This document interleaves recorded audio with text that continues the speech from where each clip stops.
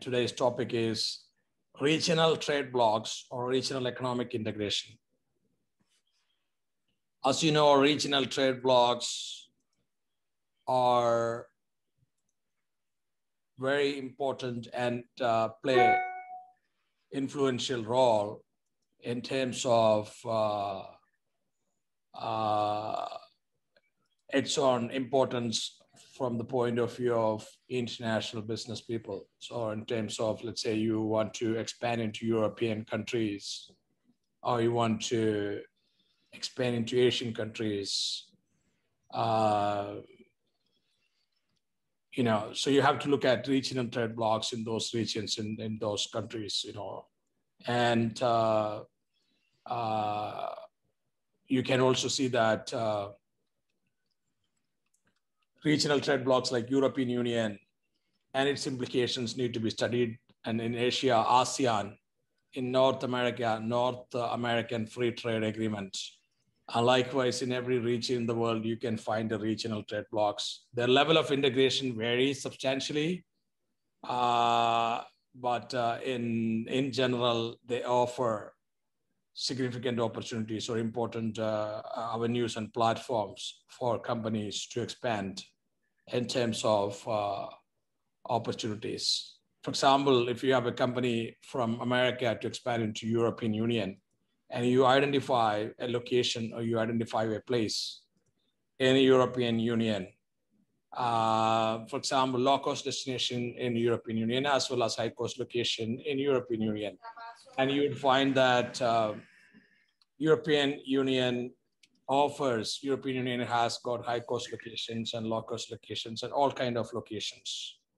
And in all kind of locations, you need to choose a best possible location in terms of integrated area. For example, if there are no restrictions for selling between France and Italy or France and any other country in the European Union, in that case, what happens is that, in that case, you can look at countries, you can look at, you can set up a factory in one location. For example, if let's say if Slovenia is a low-cost country, Poland is a low-cost country, and Poland is part of European Union, you can have a factory in Poland or Slovenia, and you can sell in Germany or Netherlands from Slovenia or Poland. So that because there are no restrictions between Poland and Germany, there are no restrictions between Poland and other European Union countries, there are no restrictions between Slovenia and other European Union countries. So you don't have necessarily establish your factory in each and every European Union country. So there are a lot of implications that way. There are a lot of interesting facts that way. And all these can get realistic when you do the transactions. Yeah. So now I move on.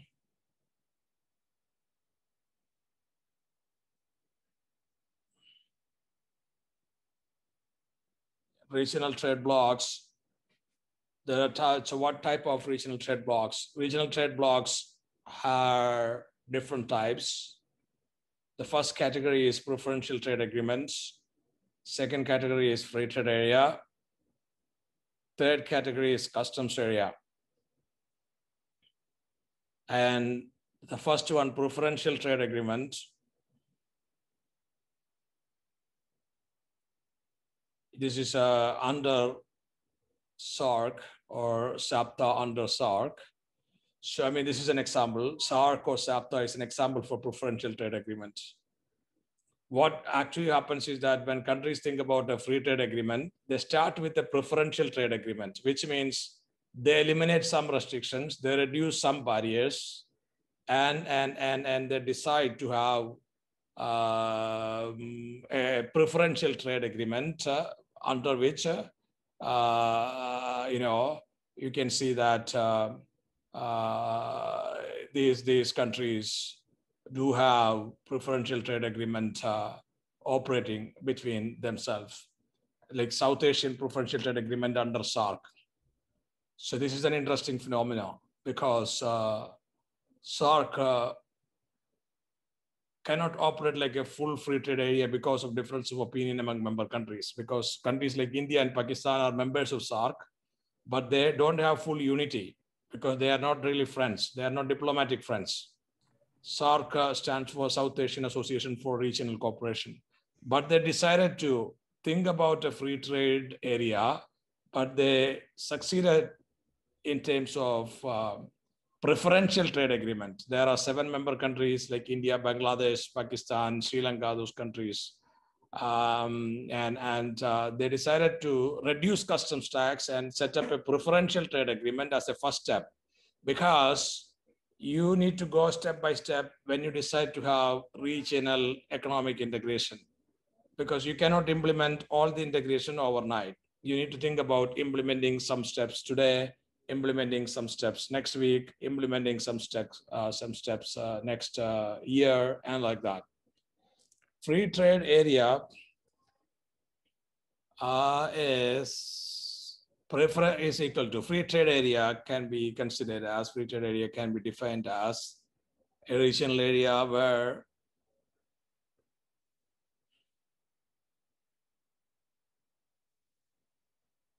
number one, preferential trade agreements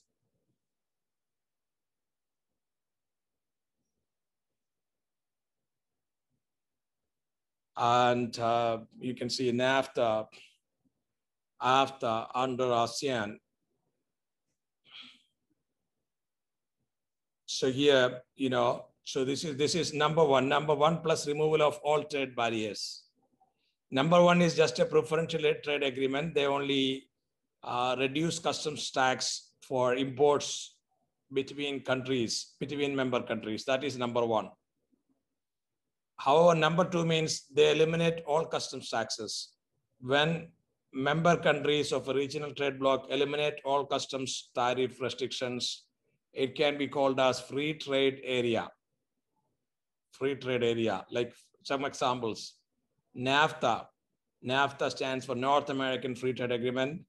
AFTA under ASEAN. AFTA stands for ASEAN Free Trade Agreement under ASEAN. So these are all examples for free trade areas. And number three is customs area. Number three is another advanced form of free trade area.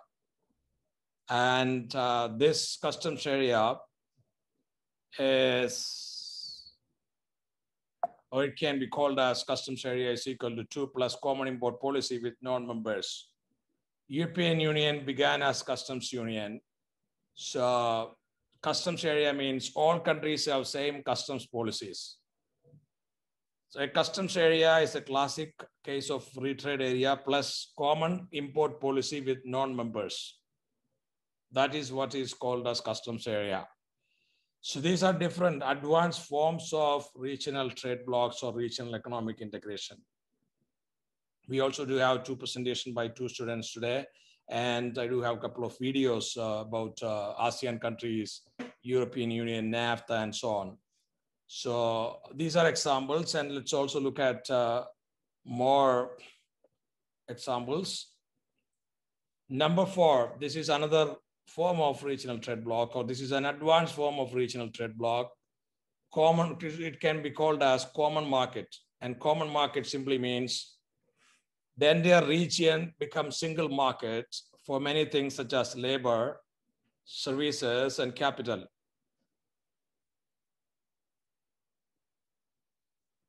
So here,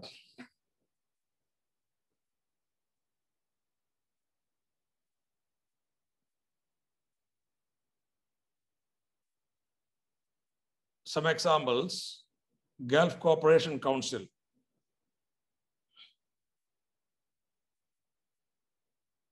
And number 2, Caribbean Common Markets.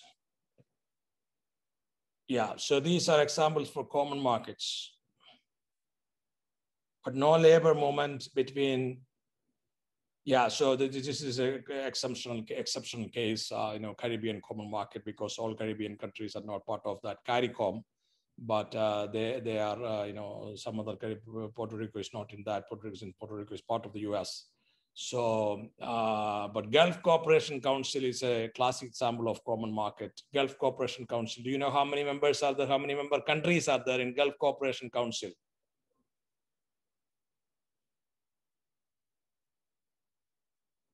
Hmm? Can you name some member countries in Gulf Cooperation Council?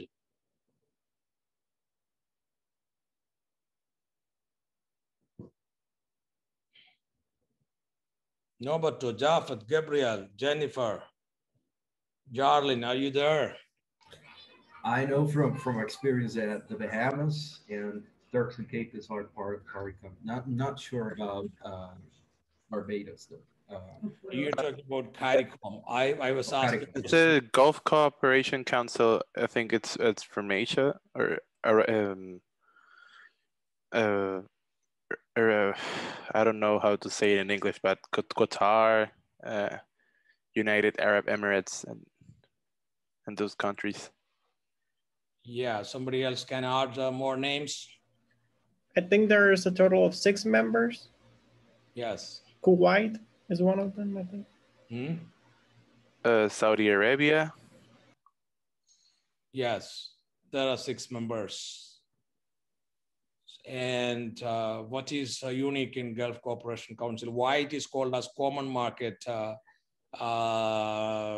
know, like previously we had only talked about NAFTA as a free trade area. What is the difference between a free trade area and a classic common market? Like Gulf Cooperation Council, a citizen from United Arab Emirates can travel to other member countries or not, with restriction or without restriction. Why it is called as a common market? Like NAFTA, you also think about NAFTA. NAFTA has US, Mexico, and Canada. Do you think that people from all these 3 countries can go without any restriction to other countries in NAFTA? Or the free trade is only for commodities? I think the common market goes further in the restrictions they eliminate. Restrictions for what?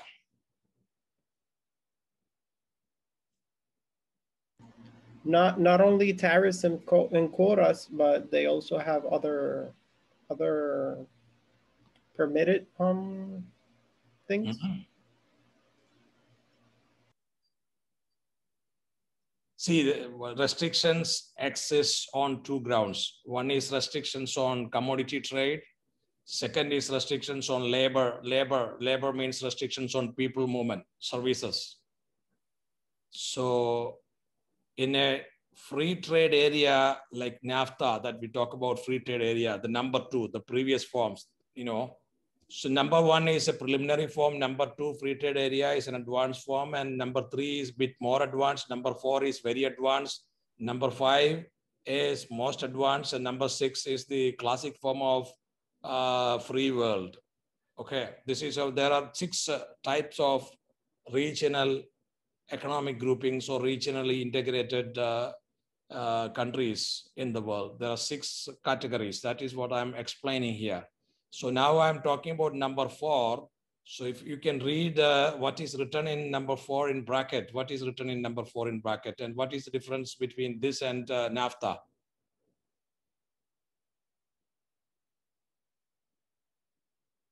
If you go to Gulf Cooperation Council, those are 6 Arab countries. That's a classic example for a common market, for example. What is the difference? What is the difference you will see in Gulf Cooperation Council region, 6 countries, and NAFTA, 3 countries?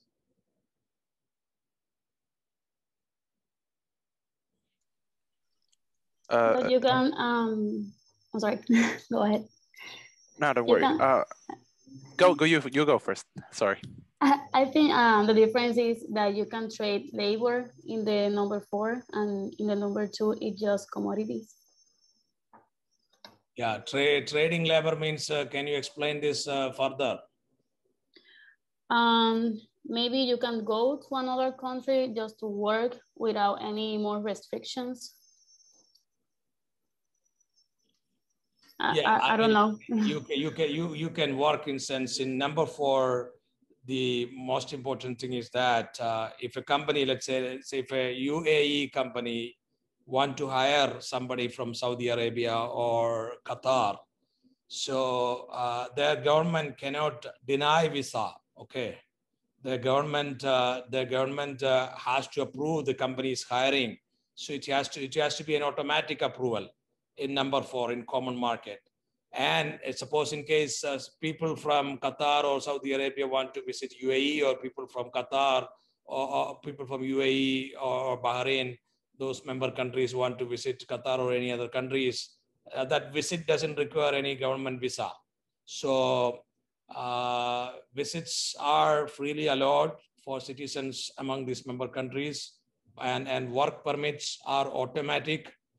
So in case if a company hires someone from another member country, work permit has to be automatic in a common market setup.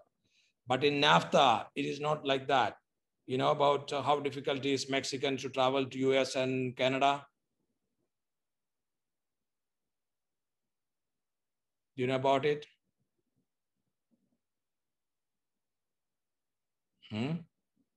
Sorry, can you repeat the question, Professor?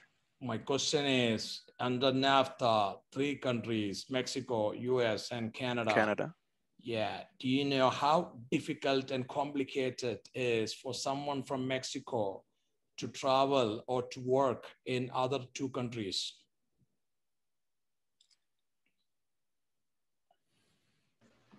Do you have an idea? I think difficult because a visa is required, right? Yes, and governments can deny visa even if a company is going to employ someone from Mexico. The government can deny visa. So even if a company is employing someone, government can deny, government can delay visa, because in the US, for example, H-1B visas have quota, you know, so they keep a quota, how many total visas can be given to people from so-and-so countries, and they have a country-wise quota too in a year. And in case if they have already given, for example, if they keep 50,000 visas in a year for Mexicans in a year, and in case if they have already given more than 50,000 visa, they will not give visa to people from Mexico, even though Mexico is a member of NAFTA, because NAFTA agreement or free trade agreement, NAFTA is a free trade agreement, it's not a common market agreement. It only covers free trade in goods, free trade in commodities. So it doesn't talk about labor. It doesn't talk about services. It doesn't, you know, labor and services simply means human resources, people. So there are restrictions on people. So, and people have to take visa from Canada or US in case if they have to, even if they have to visit Canada or US, Mexicans need to get a visa. And these countries keep a lot of restrictions on visa, even visiting visa, it's very tough to get. They have to provide, they have to prove that they have enough bank deposit, bank savings to travel and spend their money. So, and they have to go for interview in a consulate or in an embassy, which may not be in their own town. They have to travel to that faraway destination to apply for visa. And also there is no guarantee that the government will offer or will give visa. And at the airport, when they arrive, they have to face 100 questions. Like I was traveling to Canada once, in fact, and a Mexican was also there, you know. So and when I traveled to Canada, so I had my American permanent resident card, what is called as green card. So green card is as good as of passport when you travel to Canada. So they did not ask me questions because they showed my American green card. But this Mexican who was behind me, he did not have this green card or anything. He came from Mexico. And the Canadian police authority asked him at least 5 or 6 questions. He was grilled about why he wanted to travel to Canada, what he's going to do in Canada, and those kind of things. So those restrictions remain even even though there is NAFTA, but because governments are concerned about receiving people, they are not concerned about receiving commodities, but they are concerned about receiving people, because commodities don't speak, people speak. Sometimes people create problems, people can turn out to be problematic. So there are a lot of issues like that. So that way governments are concerned about all those kind of things. But in a common market setup, they remove restrictions on people substantially. A lot of restrictions are taken away for accepting or considering people from other countries in a common market region. So that way people find it easy to travel and easy to work in a foreign country in case if that country is part of the common market arrangement.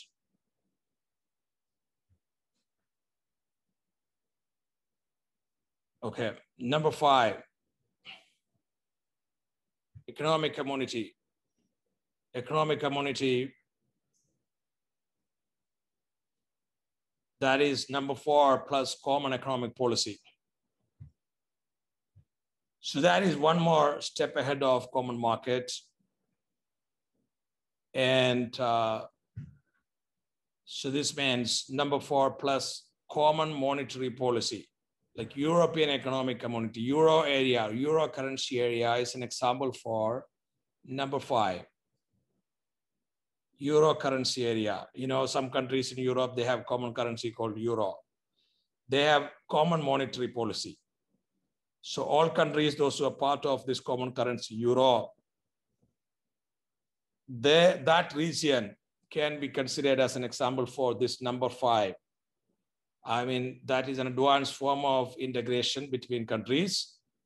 Economic community, that means they have number 4 plus they have number 4 plus something else. They have a common market plus they have a common monetary policy. It's very good for them because they operate like a single country. And number 6 is economic community plus common parliament. You know, number 6 is written as a political union, common parliament, like European Union is an example for this. And it's a European Union, it's a political union, and they have a common parliament. So European Union is an example for this number 6 political union under regional trade blocks. NAFTA. So I'm explaining this one by one. NAFTA, or North American Free Trade Agreement, members, US, Canada, Mexico, and NAFTA agreement became law in 1994. And under NAFTA, 99% of the goods traded between these countries are without customs tariffs. No customs tax between Mexico, US, and Canada. Products coming from Mexico to the US, there is no customs tax in the US, and products sold in Mexico by American companies or Canadian companies also have no customs tax.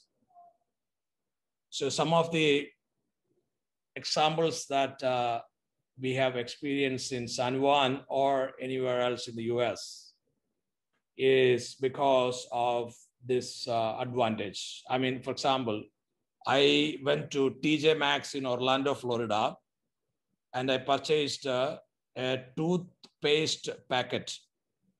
And it was a bundle. It was a bundle of 3 toothpaste tubes. The total price was $4. Total price was $4.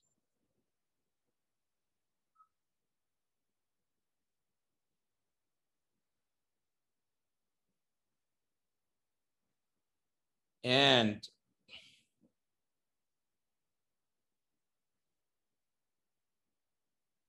this was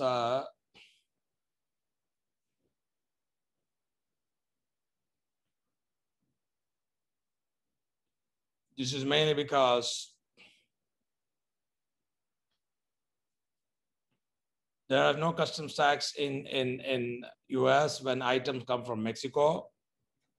And cost of production in Mexico is relatively low. And this was not a Mexican brand toothpaste. This was American brand Colgate-Palmolive toothpaste. 3 tubes, big tubes, just $4. Can you believe? Is it a good idea from point of view of consumers?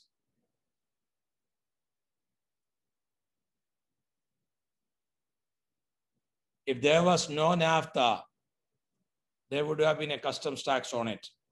So if there was 30 or 40% customs tax, because customs tax, when they keep customs tax, it's relatively high. Normally customs taxes in most countries for many items are 30%, 40%, and so on. If there was 30% customs tax on toothpaste, the price of this toothpaste would have been $4 multiplied by 30%. That would be about $6 or $5.50. Since there is no customs tax, they are able to sell Mexican-made toothpaste of American brand for $2 or $3 or $4 in the US. That is the advantage. That is the impact of NAFTA. So I got two questions. Question number one, do you think that the US firms got more market access to other members because of NAFTA? I would suggest that in case if you can open up your camera so that I'm sure that you are attending the class, and otherwise I'm not sure whether how many of you are actually there. So I would prefer if you can do that and answer. I have two questions, and I would divide you into three because 3 persons can answer the first question and the other 3 persons can answer second question. So first question, I see Japheth, Wilfredo, and Norberto sitting there first, and then second question can be answered by Gabriel, Yarlin, and Jennifer. So first question goes to Japheth, and then Wilfredo can add, and Norberto can also add his points. Okay. The question is, do you think that the US companies got more market access to countries like Canada or Mexico because of NAFTA? So what kind of benefits, or do you think that the US companies have more benefit or access to more markets because of NAFTA? Or do you think that the US companies are losers of NAFTA, losers because of NAFTA? So start with Japheth. Well, definitely the United States are supposed to be a bigger market, but I think everyone has advantages of having a free trade agreement. And I think, yes, the US firms had more market access if we have free trade between them. Like I don't see if there's something negative of having a free trade agreement. Okay, so let's move on to Wilfredo. Well, adding to what Japheth said, one of the apparent implications of the regional grouping is to increase the market size. For that said, answering your question is yes. The country, for example, US, can export to an entire group, which is many times bigger than the country that it has early dealing with. So you have a bigger market instead of dealing with only one country. Mm-hmm. So I think that the US firm got more market access to other members because of NAFTA. So I also think, like Japheth, that you have a market more open because you have a group. So Norberto. Yes, so I think that the US does indeed have some advantages and access to some markets in Mexico and Canada, but I also think that they are limited in other areas, as we said earlier in the past. Like, for example, they may be losing access to some labor services and capital investments because because of their agreement, the current agreement with these nations. Mm-hmm.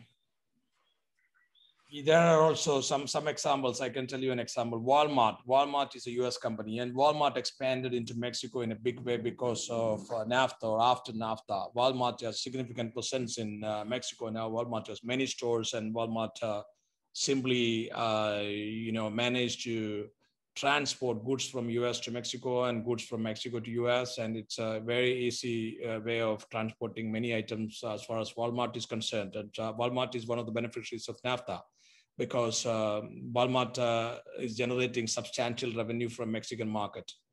Walmart Mexico business is a jewel in Walmart's crown, actually. So some companies are beneficiaries, but some companies are losers also, because they are facing problems, because Mexican items move to US, and in case if they are low cost products, some of the US companies that produces those similar items, they will not find easy market.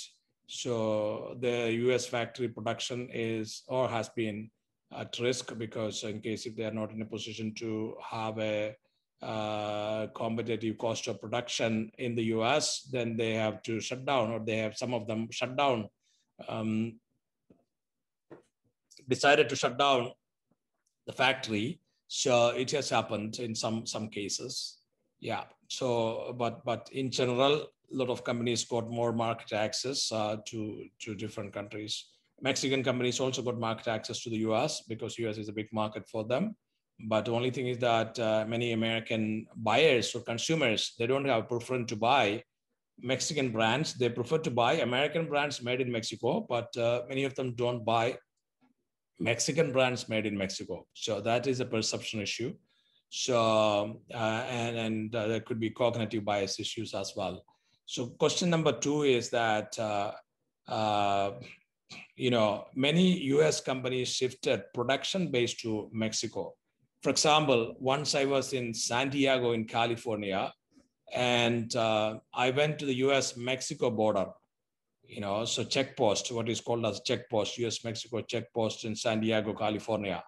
And just before reaching 1 or 2 miles away from the border, I noticed that there are a lot of smoke in the sky, cloud smoke, smoke español que estas, so smoke, the entire sky was clouded with the smoke. So, and I was trying to investigate the reasons why the sky is full of clouds and smokes, so yeah, so this is mainly because many US companies have shifted production base to Mexico, and a lot of them set up their factories not far away from the check post, but they are physically located in Mexico, but their locations of those factories are geographically close to the US border, so that they can simply export from Mexico to the US and sell in the US as well. So I also met with the Japanese manager of Japanese company called Sanyo, who was going to Mexico. And he told me that I'm going to Mexico because of NAFTA, or after NAFTA, our company decided to set up a factory in Mexico, which is not far from the US. And he was explaining his story, or their company story, and they have set up a factory in Mexico, mainly because of NAFTA. And they sell in Mexico, whatever they produce in Mexican factory, they transport, or they simply import from Mexico to the US, and then they sell in the US, and they do the same thing in Canada too. So they do export to Canada, and they do export to US from Mexico, and it is very, very cost effective from their point of view, from a Japanese company's point of view as well. Yeah, so now you 3 can answer this question. Many US companies shifted production base to Mexico. For example, San Diego, US-Mexico border. Some other borders also probably you might know, in case if you have ever traveled to Mexico, or if you have ever looked at US-Mexico border, it can be Texas border, or California border, Arizona border, or New Mexico border. Mexico and US, these 2 countries have very, very, very long border. So yeah, many American companies shifted production base to Mexico because of NAFTA, and export and decided to export from Mexico to US and Canada. The very fundamental question is why, and you can also go and expand into how they do it, and the why is the basic reason, rational, and how they do it, and you can also talk about some examples that you probably would know. Some companies are doing it, and based on your information, knowledge, and experience and exposure, I would appreciate if you can talk or discuss the answer with some examples and with some ideas. Yeah. So let's start with Yarlin. So I know the same example that say the question. San Diego is next to Tijuana, I think. Tijuana is a town with full of people, and I know some project managers that actually live in California and travel every day just to check on on everything on the projects in Mexico. And I think the benefit is maybe the labor is cheaper in Mexico, so you have a cheaper labor, and then you can export the product to United States or to Canada and sell it for more than you can sell it in Mexico. So I think, yeah, it's beneficial for them. Mm-hmm.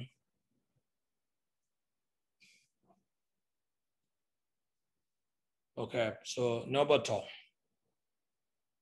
Oh, Gabriel, right? It's Gabriel's turn, right? Yeah, I speak in the first round. Yeah. Okay, so the why is, I mean, I would say it's easier to explain. It's basically the labor's cheaper, and the restrictions, the environmental restrictions are a little bit more lax as well over the border in Mexico. So it's evidently beneficial for many companies to just, you know, use Mexico as their production base instead of operating and manufacturing from the U.S., where it will be much more expensive and it will be much more restrictive, which will also increase the cost. In terms of examples, the only example that comes to mind is from experience. Previous job I had was with chemicals. It was the chemical industry, and company I worked with was a multinational company, had operations all over the world, and we made a lot of chemicals for cleaning and laundry products, but industrial type of laundry products. So we had the situation, especially in Puerto Rico, where transport costs are extremely expensive. And so many of the customers that we have here were asking for better prices. But of course, that doesn't happen often. Usually you increase the prices. So one of the strategies that we use, or the tactics that we use or try to implement, was instead of getting our products from the U.S. market, we tried to use the ability that we had through the company to get our product instead of from the U.S. We switched some of the products to get them from Mexico. It was basically the same product, different branding, but basically the same product, the same quality, and it was a lot cheaper if we were able to manage the transportation costs, etc. So that's the first example that jumped to mind from like a bigger example from the news or something like that. I'm sure there's probably a lot, but nothing comes to mind right now. Professor, adding to what Gabriel said, thinking on the accounting perspective, probably this U.S. company do that because of tax implication. Probably if they do that, they in accounting there are some terms like transfer pricing or all that stuff where you can tax some products in your subsidiary that you have in another country. In that way, you can like don't pay, well, like limit the tax that you have to pay. Yeah. Jennifer. Oh, yes, I think because of Mexico's proximity to the US and investment relationship under the NAFTA, also like my partner said, the lower cost. I think also the strong cultural and economic ties that connect the two countries. Mm-hmm. Yeah.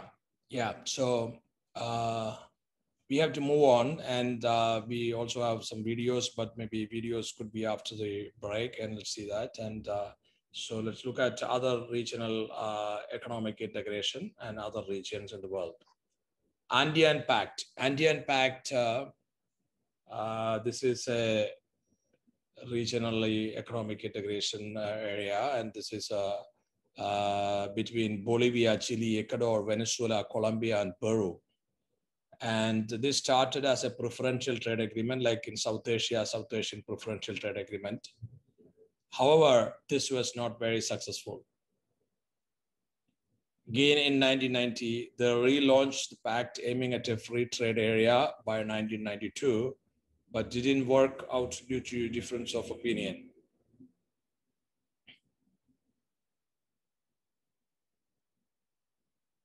Yeah, so this is you can see that Andean Pact aiming at a free trade area by 1992. I mean, they originally established as a free trade agreement, no, preferential trade agreement. You know, almost every regional economically integrated region, they start with preferential trade agreement, then they move on to free trade area, and then they think that there is a lot of unity among them. Then they think about advanced form like common market or customs union or political union. So that is possible only if there is 100% unity among member countries. If there is no unity among member countries, they can only do number one or number two. They cannot move ahead of number two in case if there is difference of opinion. So among these countries, there was difference of opinion, these South American countries. So they decided to suspend their pact. So, and then after some years, they relaunched the pact aiming for a free trade area. Again, it didn't work because of difference of opinion. Because sometimes some countries think that this free trade agreement is not going to help my country. The government will not take initiative.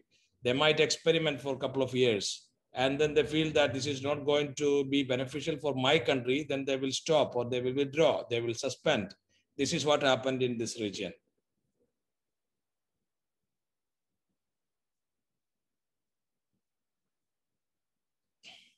It's like when you do business, you have a business partner. So it can be local business also. So when you have a business partner and after doing business with him or with her for 1 or 2 years, you will review what is the situation, you know, so, and as part of that review, you can decide, you know, how it works and how it not works and all those kind of things.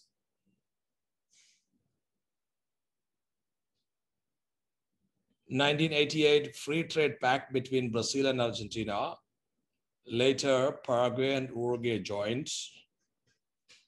In 2001, Argentina wanted to suspend Mercosur's tariff structure and Brazil agreed to do this, putting an end to their free trade pact for the time being.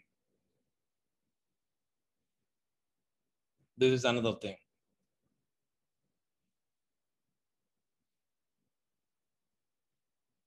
Yeah, so this is Mercosur. Mercosur also had its own problem. Mercosur was not successful. It is not successful. So this is a free trade pact between Brazil and Argentina, and Paraguay and Uruguay also joined between 4 countries. And it was established in 1988. However, in the year 2001, Argentina wanted to suspend Mercosur's tariff structure because Argentine companies and Argentine people thought that this is not going to help Argentine companies and Argentine people. So they decided to suspend, they decided to withdraw from this agreement. And Brazil agreed to Argentina's request, and that resulted into an end to their free trade pact for the time being, Mercosur. Again, there have been negotiations and to reactivate it, but there are some advancement and some developments in that regard. ASEAN, Association of Southeast Asian Countries. These are countries located in Southeast Asia. Member countries of ASEAN: Brunei, Indonesia, Laos, Malaysia, Myanmar, Philippines, Singapore, Thailand, and Vietnam. They are the members of these ASEAN countries. ASEAN is a free trade area, and ASEAN is also in a very advanced stage. ASEAN is actually operating like a common market now, but it is not a classic form of common market because there are some restrictions on visa when a company employing a foreign citizen from another country. So like Singapore doesn't permit to welcome people from Thailand or Vietnam or Laos and Malaysia to Malaysia. There is special provision in Singapore, but other countries, they have to get work visas to work in Singapore. So it's not really classic form of common market, but they are aiming for common market. They have already said that they have implemented free movement of people for visit reason, for visiting each other, but for work, there are some restrictions existing. So that means that people, for example, from Thailand cannot work on Brenny or other members in that group. No, they can, see, they have to get the work permit or visa. So that is the thing. Okay. And so work permit or visa means it is a government discretion. So suppose you employ a foreign citizen and government will decide, government can still deny, because if government will have policies like quota system for work permit or visa, governments keep like how many visas can be issued to foreigners in a year, because government keep those quota restrictions mainly because government want to ensure employment opportunities to the local citizens. So that is the reason government keep those kind of restrictions.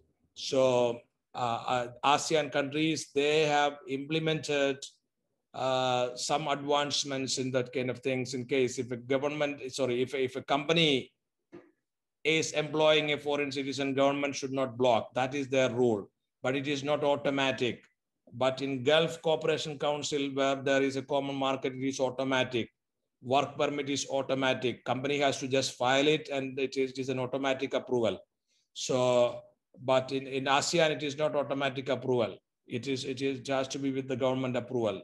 So, you know, so in NAFTA, governments can still deny such a request from companies when companies employ citizens, in case if the total number of visas issued in the country to the foreign citizen from so and so country exceeds the total number of visas issued. That means they can say that you hire next year, you can delay it. Many visas are delayed in the US for foreign citizens for a year or two. Many times companies hire someone and then companies apply and government will delay it for a year. So because government would say that total quota exceeds, and if total quota exceeds, foreigners will have to wait for visas. Many people are in wait list for work visa in the US, for example.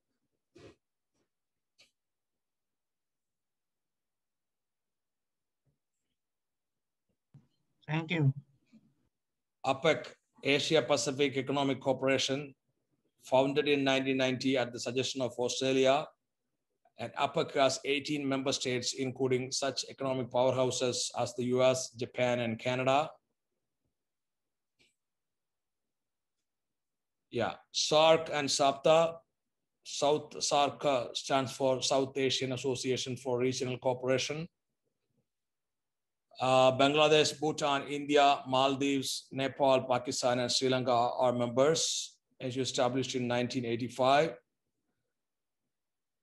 Cooperation in the area of trade is the top priority. SAFTA doesn't work, but SAPTA works.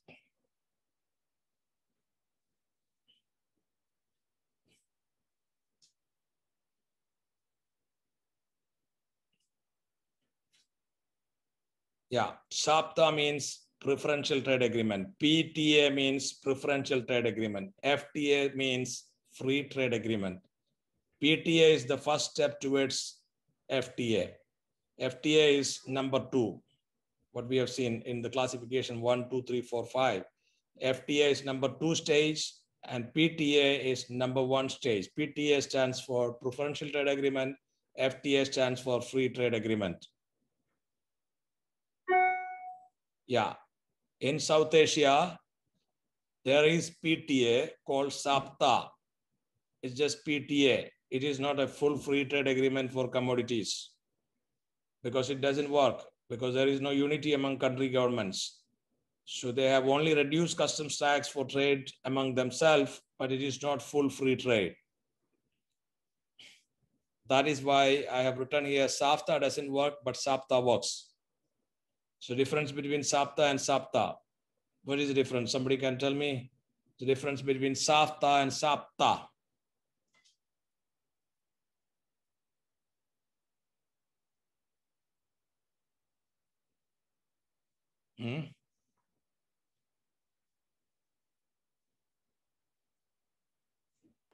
If it's a free trade agreement, the barriers to trade are not simply lowered, it's more like they don't exist. You can have free trade through the area. If it's a preferential trade agreement, there are some barriers, it's just that they're lower, right, to make it easier. Yeah, so it's called preferential because the customs taxes barriers, customs taxes still exist, but customs tax rate charged for items coming from their collaboration member countries will be less than the customs tax that they charge for items coming from non-member countries. So that is why it's called preferential trade agreement, but customs tax exists when there is preferential trade agreement. But when there is free trade agreement like EFTA, NAFTA is a free trade agreement. When there is free trade agreement, there is no customs tax. ASEAN, originally it was established in 1967. 5 original members. ASEAN has 5 original members: Indonesia, Malaysia, Philippines, Singapore, and Thailand. Brunei, Darussalam, Vietnam, and Laos, and Myanmar and Cambodia joined later. ASEAN is aiming for AFTA.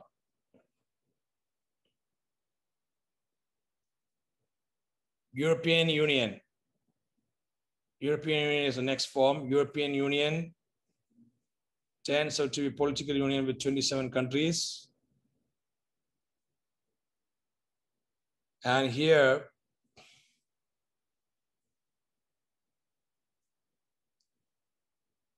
we have to also look at the reasons for having only 12 countries in Euro currency area, whereas there are 27 countries in European Union.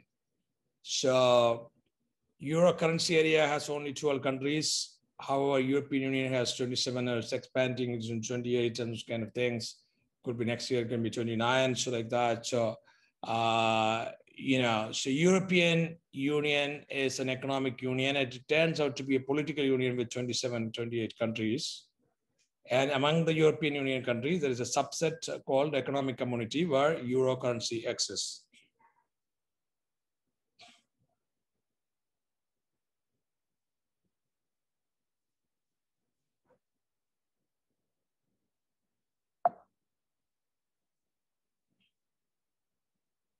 So the next, okay, so this is finished. And yeah, any questions? If you have any question, I can answer.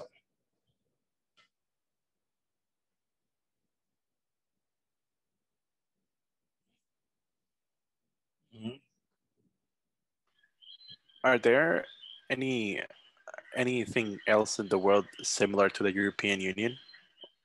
No, European Union is the most advanced classic form of regional economic integration. Okay.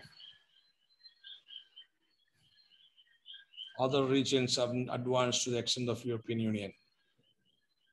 European Union, what is the beauty of European Union? Tell me, how does European Union work? Suppose you have a Spanish passport, you have a German passport, you can go to any European Union country and live there without a job. You don't need a job to live in any other country within the European Union. So many people do that these days. Many people from Poland, they simply go to many other European Union countries and simply live there. I met with a Polish girl in Netherlands, in Holland, when I was visiting Amsterdam.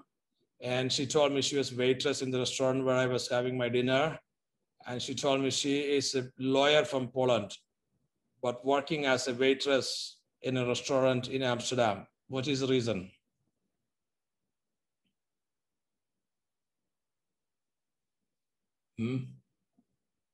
If she was an attorney, maybe she haven't passed the bar exam in that country. I know the bar exam. European Union help her to work in any European Union. She can simply go to European Union, and in Holland she gets 7 times more salary than Poland. And maybe I did not ask her whether she passed bar exam in Poland or not. But even if she passed and she works as a lawyer in Poland, she will make $1,000 in Poland per month. In Holland, as a waiter, in Netherlands, as a waitress, you can still make $3,000.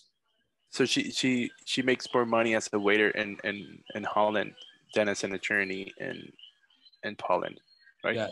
Yes. So wow. That is, so European Union facilitate that. Any type of any law grade job is fine. So I mean, you don't even need a job to live in Amsterdam for a Polish citizen. So so you can simply go and live there also, in case if you can find an apartment to live. So she finds it even waitress job is better than working as a lawyer in her own country. So there are a lot of people are doing that in European Union now. So in case if they cannot make enough money in their own country by way of doing the job that they can do in their own country, they simply go to another country and do the job, whatever they think that they can do, and make more money. And UK was also flooded by people from several Eastern European countries and several other European countries. One reason why UK government decided, or UK people voted for Brexit is also this, because their country was getting flooded with people from other European Union countries. They were all going to UK because UK is an English-speaking country. It was an English-speaking destination. It was an easy destination for them to simply travel and go and find some accommodation and look for a job in UK. And even if they don't get a job, they will simply live there, or they will find some British man, or British, or if someone is a girl from another European country, they will find a British man, or otherwise, if someone is a man from another European country, they will find a British girl. So that the people were doing that also, because if they are not getting job, people were doing that. I mean, so if they were getting job, that is fine. So suppose if they work as a waitress or waiter in UK or Holland, Holland means Netherlands, they can still make $3,000, and they will not make $3,000 in countries like Czech Republic or Poland or some other European countries, even if they have a white collar job. Okay. Wow. So because European Union has a lot of differences in terms of income also in different regions. Europe is a small region, but at the same time, every country, the income potential in every country is different. So some countries offer opportunities for high income. Some countries do not offer opportunities for high income.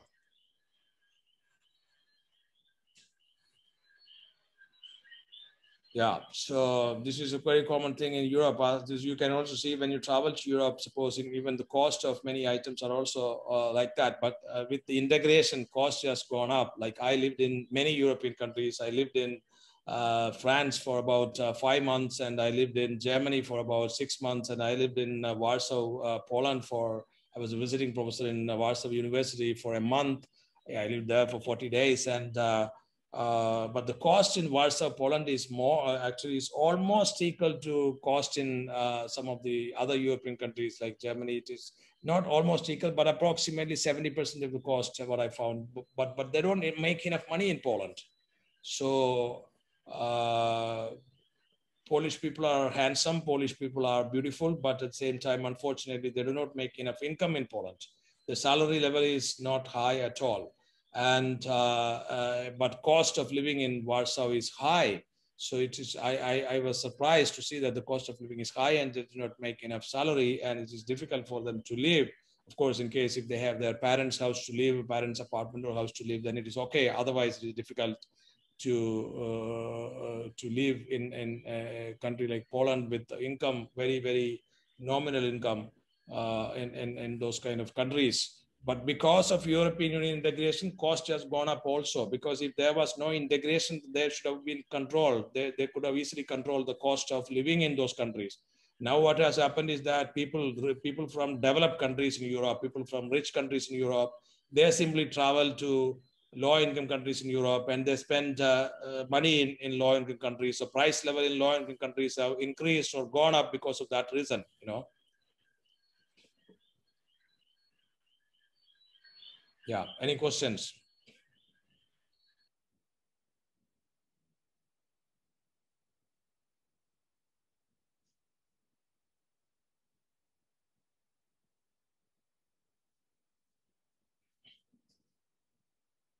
I met an Estonian girl in Norway too. Norway is not in European Union, but technically Norway permits European Union citizen to travel and work in Norway without any visa too.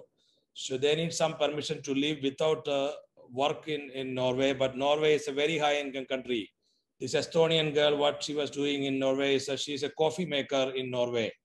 And in Norway, Norway and Switzerland are high wage countries. You know, so in Norway you have to pay $5 to buy a coffee. The average cost for a coffee in any shop is $5, and she can easily make, even if she is doing coffee making job in a cafeteria in Norway, she can still make $4,000 or $5,000 per month in Norway as a coffee maker. But in Estonia, if she is doing the same job in Estonia, she will only make $500.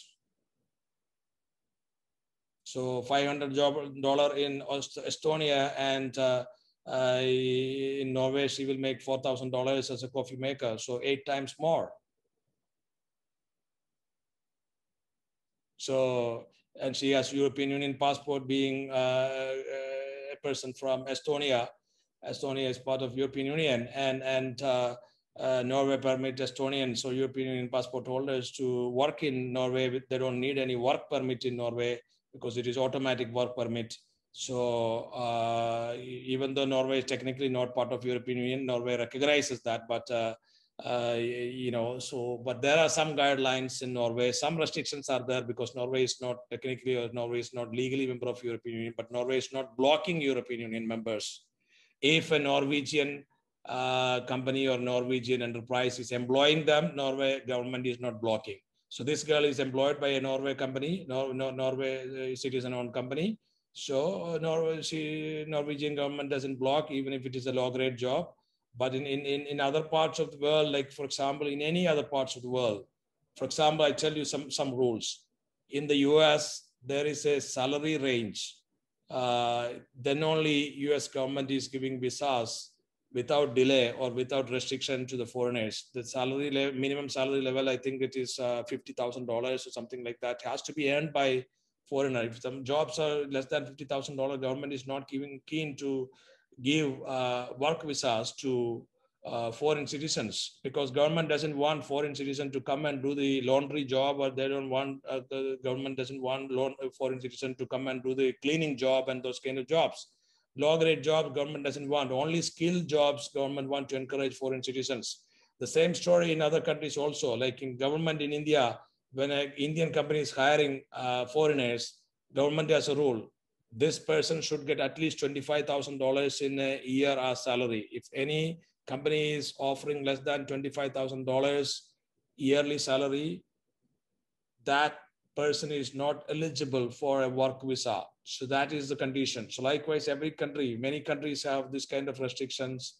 normally, when companies employ foreign citizens and apply for work visa from the government. But however, in European Union, because of this integration, that such rules are not there. Such rules doesn't exist. Any job, it doesn't matter. So you can simply go if you are a European Union citizen. So you go and work whatever job you do, cleaning job, salary doesn't matter. Whatever salary you go and live anywhere you want to live in European Union. That is the beauty of European Union. And I have my Orlando student, my student from Venezuela, this gentleman. Yeah, he was very friendly with me. So, but now I'm not in touch with him. I think he has forgotten me. I have forgotten him also. This gentleman is from Venezuela, but he was my student in Orlando, Florida. And what he did was that Venezuela was going through turbulence, and he managed to get a Spanish passport because his grandfather is from Spain. So it was difficult for him to get a good job in the US, but he managed to get a passport from Spain when Venezuela, Venezuelan government, then Venezuela people, everything was problem in Venezuela, and I think it's still problem in Venezuela. So, and he managed to get a Spanish passport, and he simply moved to Spain, and then from the Spain, then since his Spanish passport is a European Union and Spain passport, Spain and European Union. So he simply moved to England, and but by the time Brexit came, so with the Brexit he could not, So, but still, even if he has trouble in UK, he can simply go to Germany, or he can go to Netherlands. He can go to some other European Union countries. Even if he is not getting a good job in Spain, he's okay to get he can get a job in some other European Union country, and he can work. And a lot of people have done that. I know, like when I was visiting professor in Paris, I met with a lot of Martinique people, Martinique. Martinique, it's a Caribbean island, right? Yeah, it's a French territory. People in Martinique island in Caribbean, they have French passport. And with the European Union, what they have done is that they have used their French passport to migrate to European Union countries, and they are not necessarily staying in France. They are everywhere in Europe. And their passport simply says European Union, France. So their passport has no information that they are from Martinique. So, but they have a European Union passport, and a lot of them have moved from Martinique to European Union. So this is this kind of impact, European Union help, and they are not necessarily going to France. They are everywhere in European Union. Wherever they get a job, they live in European Union,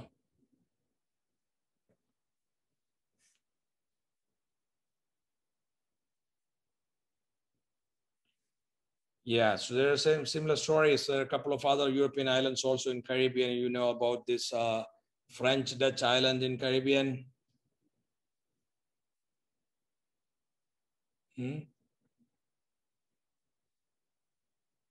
Saint Martin. Yeah, Saint Martin is half Dutch and half French. They have European Union passport too.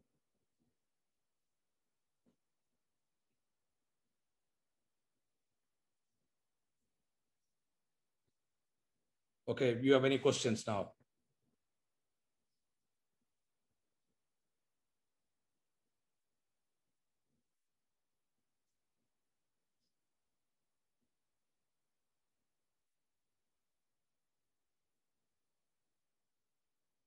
So I have a question for you to answer. Let's say you are a CEO or vice president of an American company wanting to expand into Europe, and you have never set up a factory in Europe. What countries you would think about setting up factory, and on what conditions and what criteria, and what would be the reasons for selecting those countries? How many countries in the European Union you need a factory?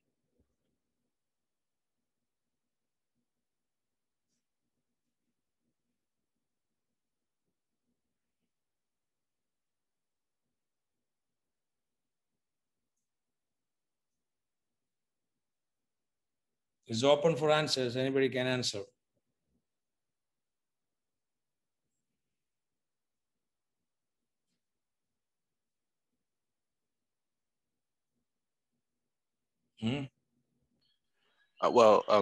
What I can say is that a lot of American companies have had a hard way to come to Europe. I think the best example is Walmart. They haven't have a good time there, and they have tried really hard, but they did not pass. But I think it would be like searching for any treaties or how many quotas will be for an American country, for an American company to go there to Europe. But a specific place in Europe, maybe the biggest countries is Spain or France or Italy.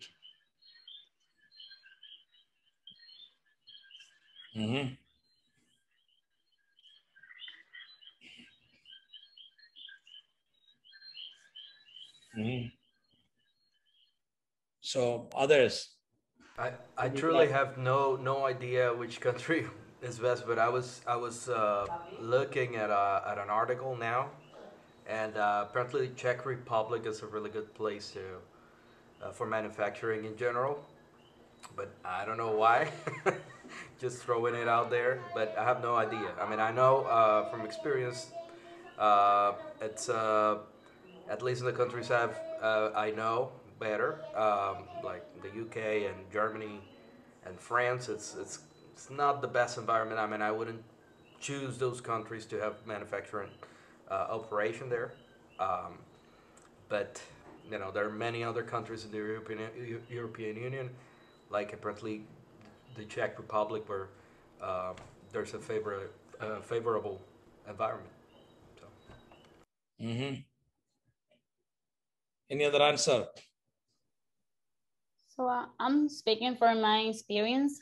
I work for pharmaceuticals, so we have companies to work that we work with in Switzerland and Germany. So I still don't know why. Maybe the engineers there are really good, so I choose any of both. Switzerland and Germany are high-income countries, and I mean, you know, so of course, sales, buying and selling, that's a different game, or that's a different type of business. I mean, that you can do with Switzerland or Germany or anything. So, I mean, so because if you want to sell, probably you might try to sell in Germany or Switzerland. I mean, in case, especially if your product is highly priced and you want to sell, so you might target those countries. But my question was slightly different. My question was that suppose if you want to set up a factory and you want to sell all over you have an interest to sell all over Europe, and you don't want to export from America to Europe. So you have a long-term interest in Europe and you want to set up a factory in Europe. That was my question. What countries you would prefer to set up factory, so that, you know, if you prefer to set up a factory in one country, you have to look at logistic aspects to transport your product from that particular location to all other European Union countries. You have to also look at cost of production in that country. So cost of production, good cost of wage, land and everything. So if you need a factory, you need land, and then you need people to be employed and so many things like that. So you don't need a factory in every European Union country, because European Union is operating like a single country. When they are operating like a single country, you don't need multiple factories.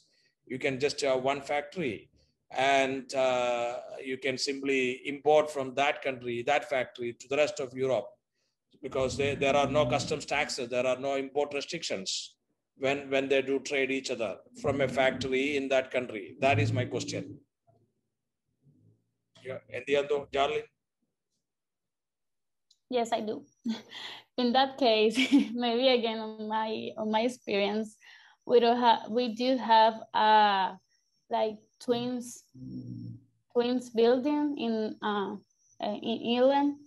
So I think maybe it's for the taxes in there. So maybe it's a good place you can ship from there. Or sometimes you can also have two factories. For example, you want to sell. So let's say Europe has 2-3 different regions.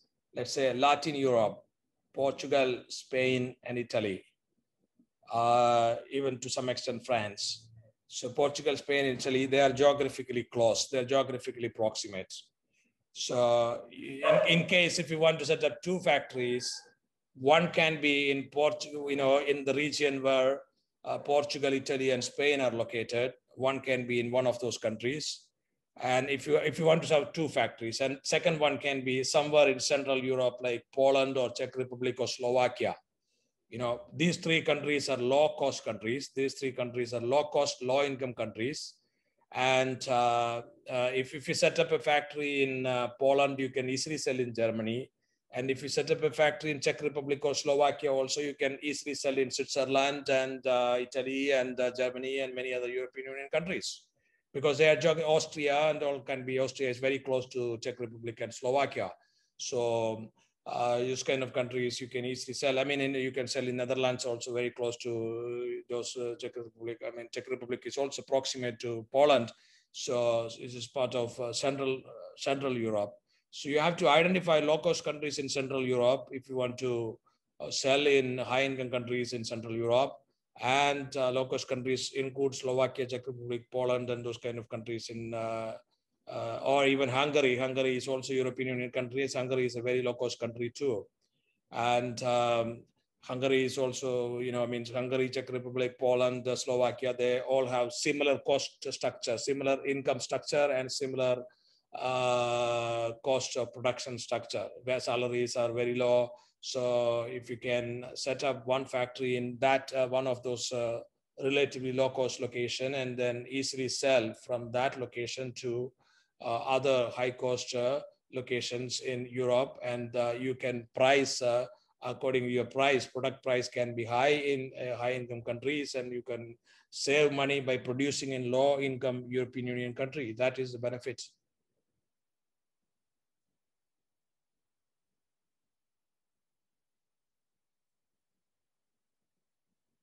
And if you have an aggressive plan, and you can set up 2 factories, one can be maybe probably in Spain, if you want to target Spain, Portugal, Italy, and if you have a heavy product and all. But otherwise, you can even still transport. You can still export from any of those Eastern or Central European countries to the Northern Europe, or to Latin Europe also. It is very easy to do it. It's not complicated, because they don't have any customs tax restrictions. Professor, also, I was reading an article. For example, the United Kingdom has a boost of strong economies in the world, and also it has a strong transportation link with a large airport, a more major city, and have many links to Europe. So I think that the United Kingdom could be an option if I want to expand my operation to Europe. United Kingdom is now an independent country. United Kingdom has moved out from European Union, right? I mean, that is called Brexit. So United Kingdom, you need a different setup now. So, so like suppose, see, you can still export to United Kingdom from Poland or other European Union countries, whatever you produce in other European countries, but there is going to be tax in Europe, in England. When now British people import from other countries, there is going to be customs tax because of Brexit. But before Brexit, when UK was part of European Union, there was no customs tax. Now with the Brexit, there will be customs tax. So cost of the import will increase in UK. So, so that is the important factor, okay?